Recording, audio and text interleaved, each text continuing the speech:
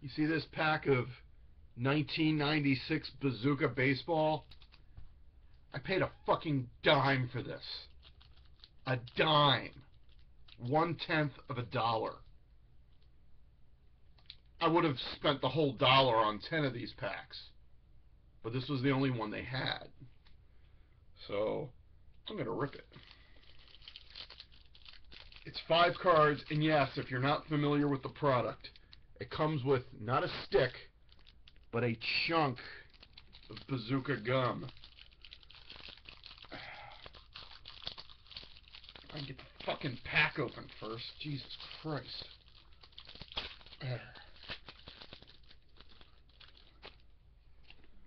Tino Martinez, Randy Myers,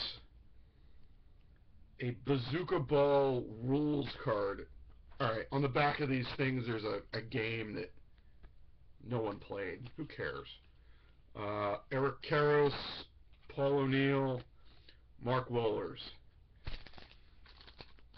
And now, yeah, I'm going to open up this pack of 18-year-old Bazooka gum.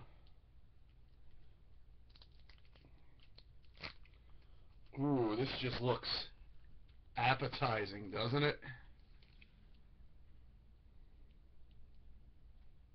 What the hell is all these black dots on here for? Ugh. Oh. The comic. Okay, Bazooka and Company. I'm not sure if you can read that. It says, "Metal dude really saved my party last night. What did he do? He left." Alright. Oh, God. I'm afraid to...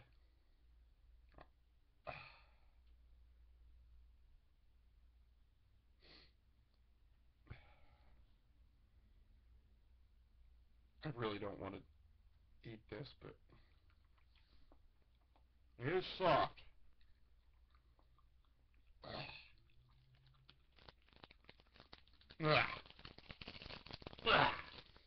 Ugh. Ugh. It tastes almost as bad. Ugh, hold on. Ugh. Ugh.